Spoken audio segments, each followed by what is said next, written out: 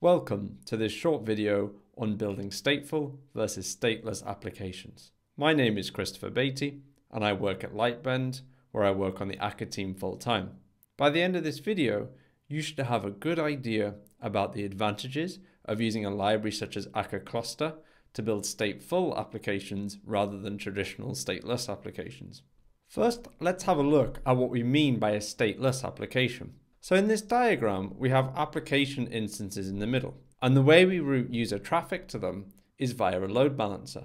This architecture is referred to as stateless because the middle tier doesn't contain any application state. Everything is stored in the database. So every time a user requests come in, if any state is required, then we first need to go to the database, execute our business logic, and then potentially save something new in the database. This architecture has some significant benefits. It is exceptionally easy to deploy. It's also very easy to scale up and scale down and do rolling redeploys. However, it limits the choices for how we architect our application. We could have 2 consecutive requests, and maybe the second request could be easily satisfied based on something computed in the first request, but we still have this overhead of going to the database. We've got no inter-app communication, so we can't store anything in memory and then access it from another instance of our application. And it can be quite hard to model certain domains this way. If all of our requests are completely isolated,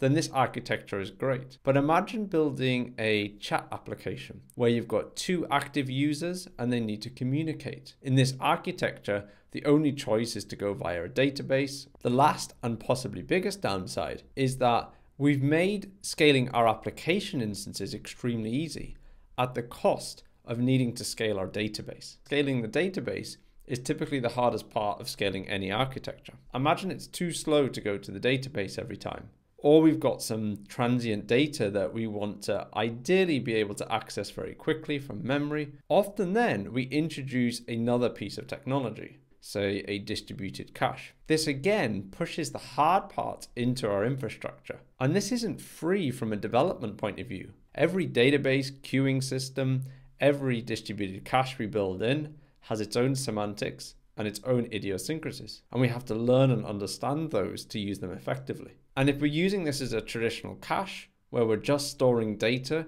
which otherwise would be in the database, then we've got the problem of keeping these 2 things in sync. So to solve some of these problems about constantly hitting the database unnecessarily, then we start to cache things inside the application. So if we have a user session, which lasts for a number of requests, then we store information within the application node. This functionality is often built into many web frameworks, where you can have some type of session store. The problem with this is that the session store is local to a node. So for this to be effective, the load balancer now has to route requests for the same user or for the same session always to the same node. The second problem is that as soon as one of our nodes goes away, we suddenly lose the state for a certain set of users without some automated way of rebuilding that cache back up. And this only solves a small part of the problem, hitting the database too much. It doesn't help at all for domains where we want to model interaction between entities, say users in a chat or an interactive game. So then is there a better architecture for stateful applications where we have the benefits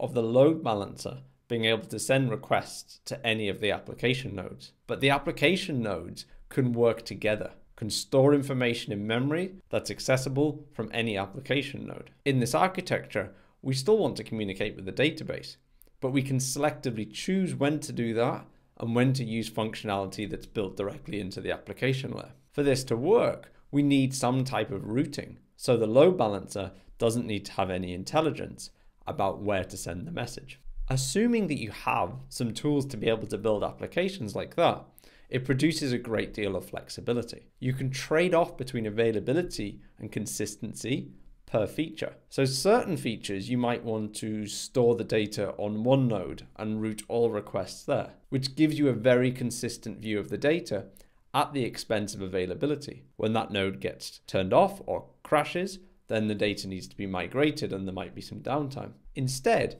you might distribute data across multiple nodes. You might choose to replicate the data across all nodes or a subset of the nodes. To be able to tune that, It means that you can pick availability. Maybe that you only need to talk to 2 out of the 3 nodes to send a response to the user. With this type of architecture, you can decide when availability or consistency is more important for a feature. Anything we do directly with the database, often without even thinking about it, we're picking on the high consistency scale. And that's good because it's easy to reason about.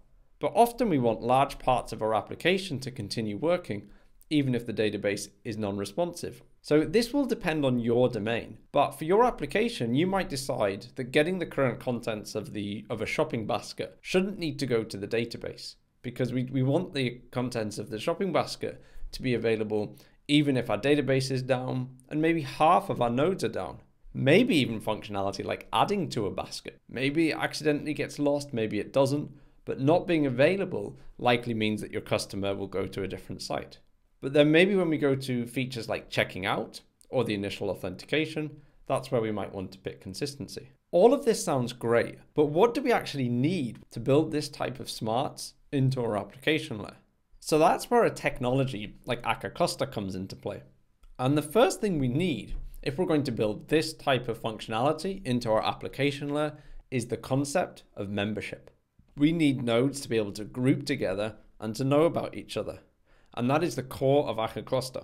All other features of Akka Cluster are built on top of membership. Under the covers, Akka Cluster is implemented using heartbeats and gossip. So each node heartbeats to a subset of the other nodes, then information is inferred from that and then gossiped about. The gossip information includes which nodes have seen which other nodes and which nodes have seen the current state of gossip. You don't need to worry about this as a user of Akka Cluster. The interface that you get is that you can ask for the current state of the cluster, or alternatively, you can subscribe to updates. So you can be told when nodes join and leave the cluster. The exciting parts of Akka Cluster are actually the things built on top of the core. We've got distributed data. This is a way of spreading information around the cluster and keeping it in memory. And when you read and write this data, you get to pick a consistency level. You can have an acknowledgement when only the local node has acknowledged the write, or you could ask for all nodes or a quorum. We've also got Pubsub, so you can have topics within a cluster. We've also got features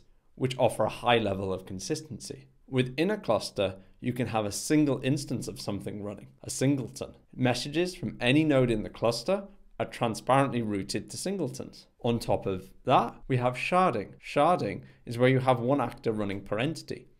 So if you have sessions or users or devices, Akka Cluster would allocate those actors across all of the nodes in the cluster. And regardless of which node you're on, messages will be transparently routed to the node hosting the entity for the given user or the given device. All of those features, which offer a high level of consistency, rely on knowing which nodes are up and which nodes are down. If we're running a singleton on a node and we lose connectivity to that node, we need to know whether that node has crashed and will never come back, or it's just overloaded, or there's a brief network partition. Part of Akka Cluster is a failure detector, and it's the failure detector's job to monitor their heartbeats, monitor the latency between nodes, and then decide whether a node is unreachable. On top of failure detector, we have something else called a downing provider, and that decides whether the node is ever going to come back or not. Once the downing provider says that that node is gone, then we can move singletons away from that node, and we can move entities in Akka Cluster Sharding away from that node. Note that it's only features that provide a high level of consistency that need to make this distinction. Things like Pubsub and distributed data continue to work even if nodes are marked as unreachable. Even features like Cluster Sharding and Cluster Singleton, for all of the entities or the singletons running on the other nodes, those things will continue to work. It's only about the safety mechanism of when to move things from nodes that have been marked as unreachable. Up until recently, it was the user's responsibility to implement a downing provider. You either had to buy one from Lightbend, evaluate the open source ones, or build your own. One thing I'm very excited about is that the Akka Split Brain Resolver, which used to be for Lightbend customers, has now been added to open source. This is a downing provider that has been battle tested by Lightbend's customers for many years in all sorts of environments. Now that this split brain resolver is part of open source Akka Cluster, it opens the door for everybody, all open source users, to use Akka Cluster with confidence, even if they're using features like Singleton and sharding. Before that, you had to stick to features like distributed data and Pubsub until you put an appropriate downing provider in. That's all we've got time for now. Hopefully that gives you a good idea of the pros and cons of building stateful versus stateless applications. To see the true power of Akka Cluster, now within a downing provider that has been battle tested for years by Lightbend's customers, I suggest you go and have a look at some of the really cool features of Akka Cluster, like sharding, distributed data, singletons, and I'll include some links below for some videos that detail those topics. Thanks for listening.